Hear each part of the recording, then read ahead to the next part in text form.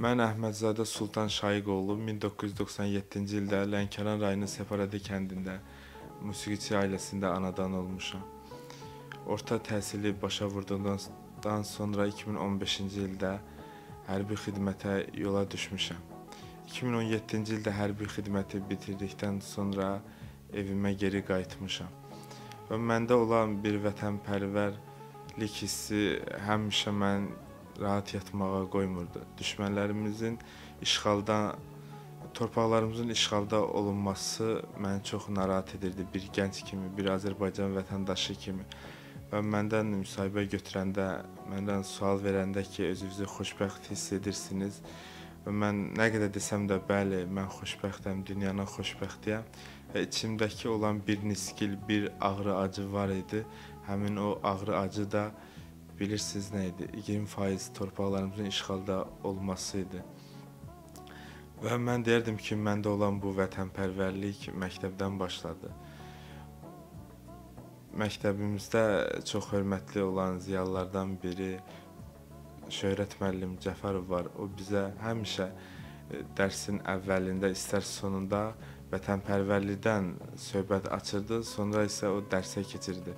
Mən deyərdim ki, mənim vətənpərvərliyimi bir növ onun mənə vətəni, eli, obanı sevmə, necə vətəni sevmək lazımdır, o bizə o sirri aşılayıb. Mənim vətənpərvərliyim də məktəbdən başlayıb. Və 2020-ci ildə vaxt gəldi, vədə gəldi, həmin an mənə qismət oldu.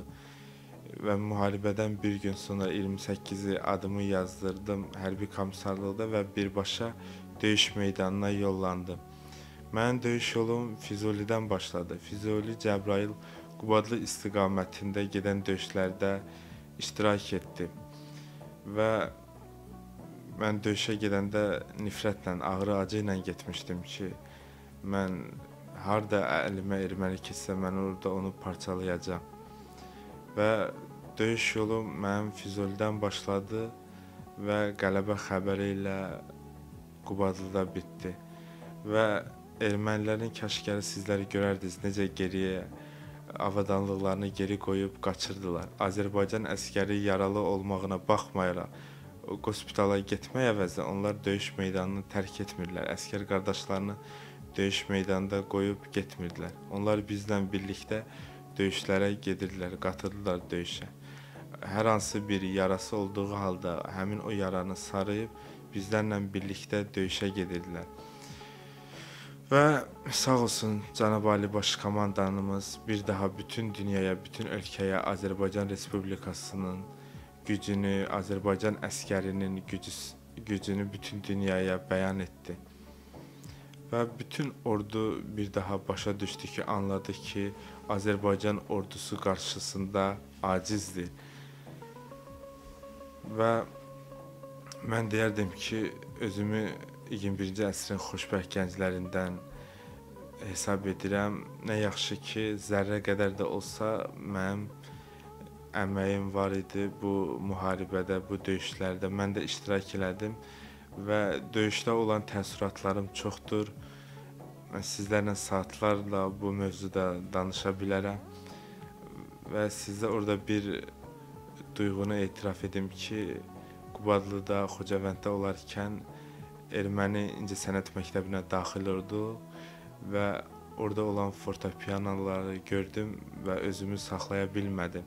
30 illik həsrətə son deyərək orada Azərbaycan xalq mahnısı olan Sarı Gəlini ifa etdim.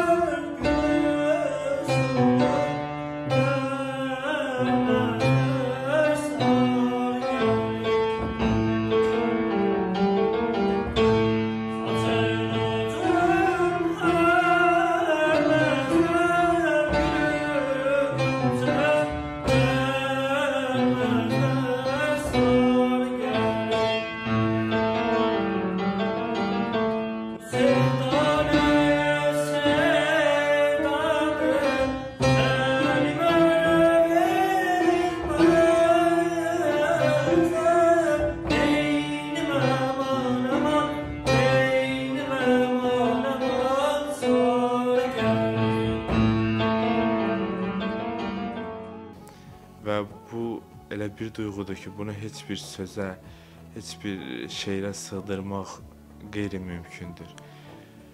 Və müharibə nə qədər bizə qələbə xəbəri yaşatsa da, bir tərəfdən ağrı acı yaşadıq. Bu ağrı acı da şəhidlərimizin, qazilərimizin ağrı acısıdır. Müharibə təbii ki, itkisiz müharibəni təsəvvür etmək qeyri-mümkündür.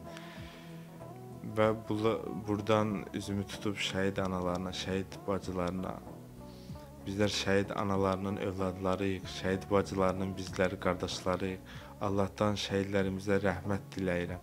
Mənim üçün danışmaq nə qədər çətin olsa da, bir o qədər qürur vericidir. 30 illik həsrət sona yetdi.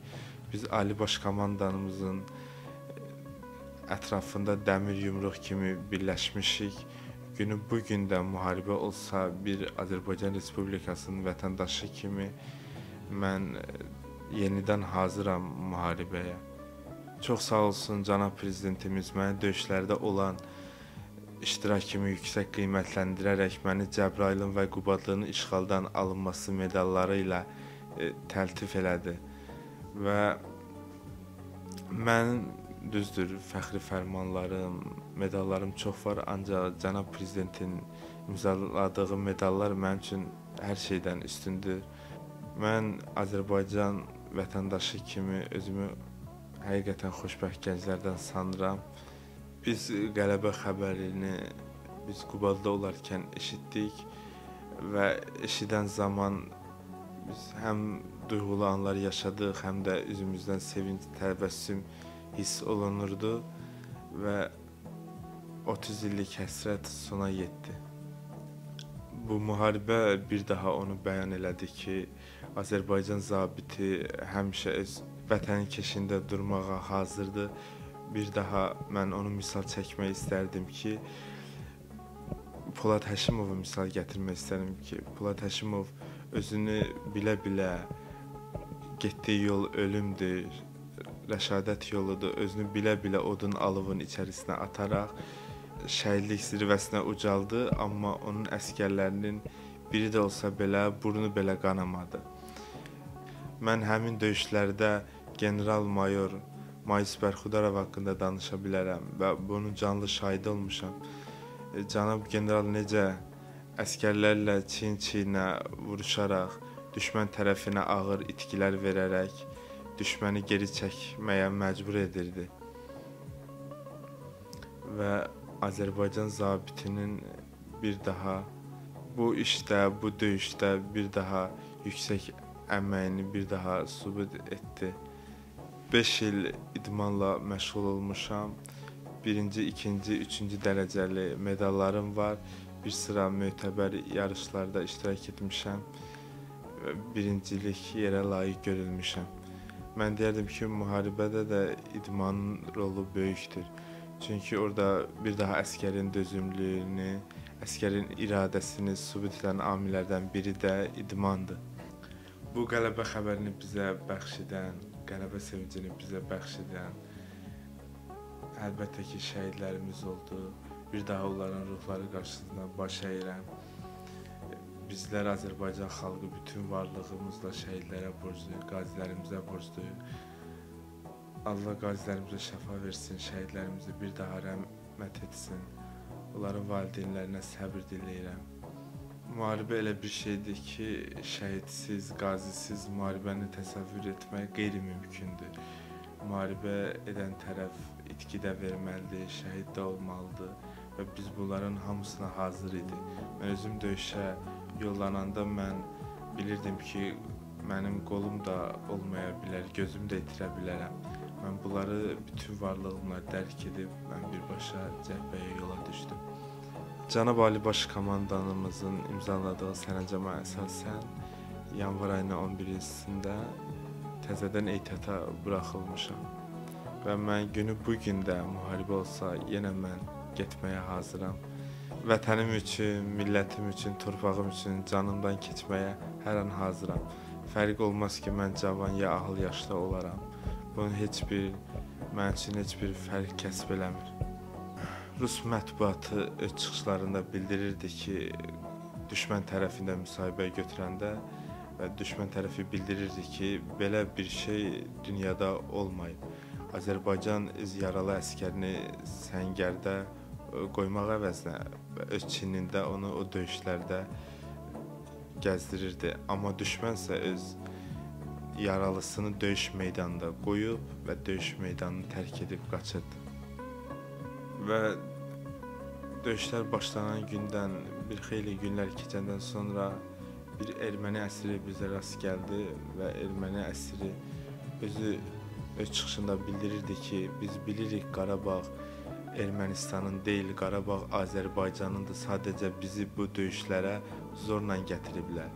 Və erməni öz əsrinin dilindən dediklərini mən sizlərə deyirəm. Deyirdi ki, mən Rusiyada uzun illərdir ki, bərbərlik fəaliyyəti ilə məşğul oluram.